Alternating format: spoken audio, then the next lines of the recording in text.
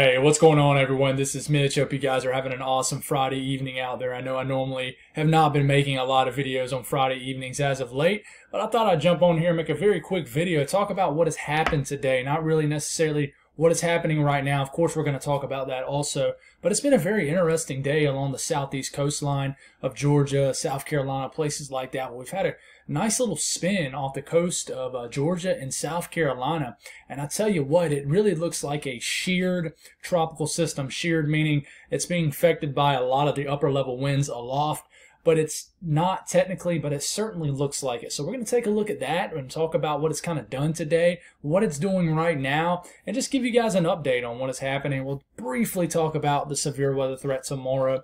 But honestly, guys, I'm not going to hold you guys up very long as you kickstart your 4th of July weekend. But if you guys have not subscribed, certainly consider doing that. Like the video if you like it. If you guys got anything that I can pray about or pray over, please put it in the comments below. It gives me an opportunity to pray over it, and it gives a whole lot of other people an opportunity to do so too. So I'll look out for one another and glorify God doing it. So let's get rolling. So first off, the Hurricane Center, the National Hurricane Center, per the latest 5 or technically 4:33 Eastern Time update, they made this area of interest here. 10% chance this will not be a thing anymore once we probably get into the next 48 hours. But it's saying, hey, there's a 10% chance this little spin, and there is a spin, literally, off the coast of the southeast could potentially develop. Then we finally got Tropical Storm Bonnie today. And I tell you what, Bonnie looks pretty healthy. It might get upgraded to a 50-mile-per-hour storm, 55-mile-per-hour storm just before landfall. And near the Costa Rica area and down there in Central America. And then you still have this little tropical wave that's starting to enter the Eastern Caribbean. So in general, pretty calm weather, not a whole lot going on. We'll look at the cone of what's going on with this. Nicaragua is going to get impacted. Areas of northern Costa Rica will certainly be impacted over the next 24 hours. This will get into the Eastern Pacific and then pretty much turn into a hurricane out there and not really bother anybody. But let's take a look at this right now. It's very healthy.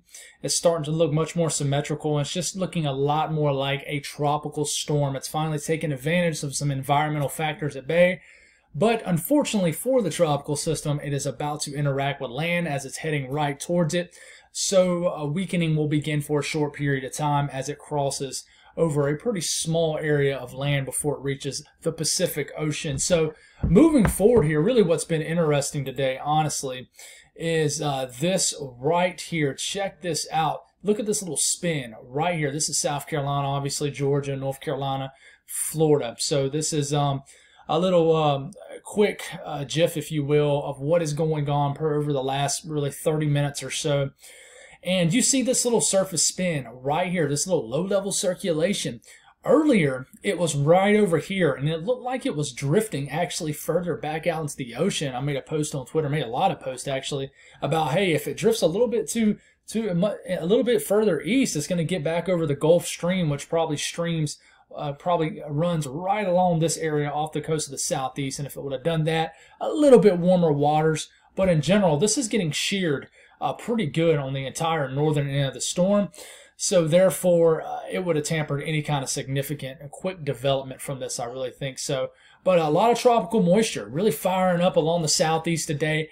Nothing really severe, but some big-time tropical downpours have really been firing up here. And you look at the radar scope right now. I made a funny post.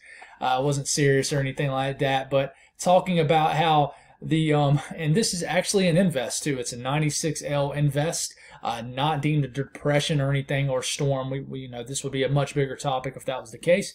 But this is Charleston.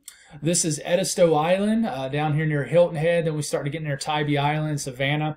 But this is the main spin right here. Like I said, it actually drifted over here earlier, and then that circulation kind of got dominated by kind of a mid-level, the mid-level convection, or basically just a mid-level spin, and basically that kind of weakened and was replaced by this spin right into here. So you got a little bit of a spin going on right into here. We get a little bit closer here, and kind of the joke I was making is it looks like Edisto Beach and And getting into Folly Beach now is getting hit hard by Hurricane Invest 96L. This is not a hurricane, but it's certainly, if there was any kind of interior structure of the circulation of this storm, this is it. So, if you're camping on Edisto Beach, is a big camping area, or anywhere on these coastal islands, you are certainly experiencing some nasty weather this evening. If you're at Folly Beach for the 4th of July, a nasty rain band is about to move into your area. It's definitely a soggy start to your 4th of July weekend. And then Charleston, I'm worrying about Charleston here in the next hour. This is going to be a slow-moving circulation that continues to wrap in this banding feature into Charleston. So flooding could actually become an issue within the next couple hours and this evening in general. This will continue to ride the coast. Let's get a little bit closer here. This will continue to actually ride the coast and probably skirt into areas of Myrtle Beach into the evening hours. This is moving very slow, but this is a pretty impressive spin right into here. It looked even more impressive earlier. If you follow me on Twitter and Facebook, I made a lot of posts, but you had what looked like a wholesale eye trying to form out here off the coast of Savannah. So it was really impressive, but a very interesting day. It's just that time of the year where you certainly have spins that really flare up. It seems like it happens once a year. It really does, where you'll have something that's getting talked about a little bit, and then suddenly, okay, this has a chance to develop, and then suddenly it does develop, and you have a tropical storm Danny or something like what happened last year, something like that, or tropical storm Bertha. And, it happens so quick. It really does. And sometimes these can have some defined circulation. But anyways, as far as what's going to happen kind of the rest of the evening, and I know this screen is kind of small for you guys, but if you look down here, here's the circulation. The HRRR model is doing an absolutely horrible job picking up in any convection. But in general, just some heavy rain bands throughout the overnight hours into Myrtle Beach, Wilmington, all the way probably back in Florence. I can tell you there'll probably be more moisture into this area than what the HRRR model is showing. But in general, you'll wake up to a pretty soggy and cloudy and wet probably morning for areas of North Carolina, the coastline of North Carolina. And then you'll just get some more showers and storms popping up basically from an entire different system back here to the west. But in general, that's pretty much it. We're not expecting this to develop into a named storm, which I believe would be Colin. I think that's the next named storm. But tomorrow, we could certainly have some severe weather for some pretty big cities like Boston, New York City, Baltimore, Washington, D.C., Philadelphia. The whole entire I-95 corridor up here in the Mid-Atlantic and Northeast could see some nasty storms tomorrow with basically an upper trough swinging through southeast Canada.